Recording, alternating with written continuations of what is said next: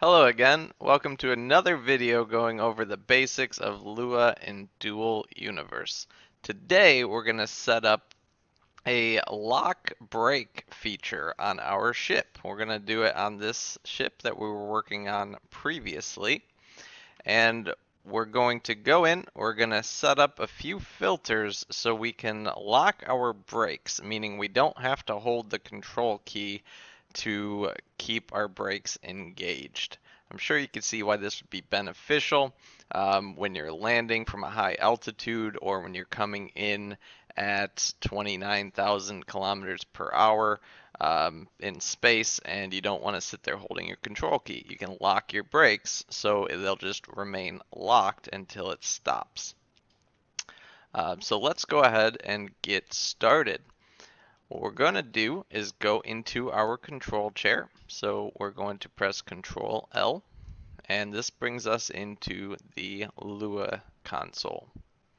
To start, let's go into our system on the left, and we're going to need to add to our system start filter. Now there's already a default one from the auto configuration. I don't want to use that because I want to keep it separate for what we're adding to this, but you can definitely go in here and add it if you want to just have one start filter. So let's go ahead. We're going to add a filter. We're going to change this to a start filter. And we're going to create a name for this, and we're going to call it lock break. So lock break. And we have to tell it what it's going to do, what state it's going to be in, true or false, when the ship starts, when you sit in the seat. So we're going to say it starts out false because we don't want to start out with the brakes engaged. If you do, you can set that to true, but let's go with false for this. And then we have to create a key to toggle this on or off. So actually, let's do that last. Let's first go into our flush filter next, because this tells us, okay, what's going to happen when the ship starts. Now we have to have one that's constantly running as you're in the ship that's checking against this. So we could use, actually let's do that. Let's use the flush filter we created last time.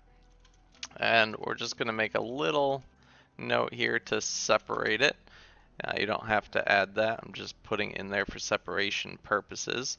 And then I'm going to tag this. So I'm going to just call it lock break. Again, you don't have to add that. Any of these notes here, not necessary. I just kind of add them as I go so I can easily reference them. And now let's write. We're going to put if lock break, then break input equals 1. End. Okay, so now you might be wondering where we got this break input. So we created lock break. Where did we get break input? So let's go look at, this is where the default filters, and looking at those comes in really handy. So break. This lets us know break input. So this is telling us that this exists for controlling the break input.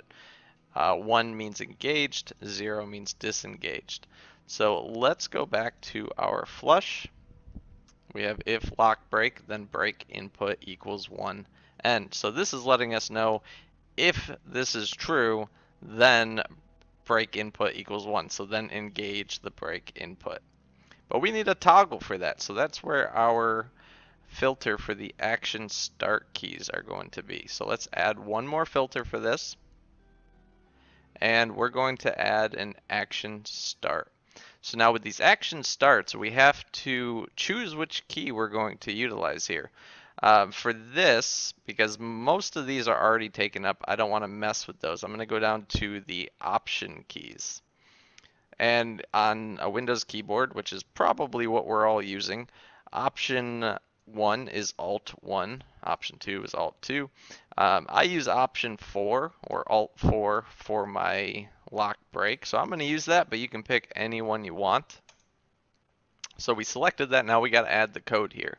So we're going to put lock break equals not lock break. Now what that means is you have to remember we set it up to start as false. So when we enable it, we want it to be true. So not false equals true. And then we're going to add break input equals 0. The reason for that second line is to zero it out and turn it off. So when you toggle it back off, it doesn't get stuck where your break input is stuck on, or your lock break is stuck on. So that's it. Super simple. Let's test this out. So let's jump in our chair. Alright, let's go into third person. Let's take off. Let's turn on our trajectory line so we can kind of see what's happening. And let's get a little bit of altitude.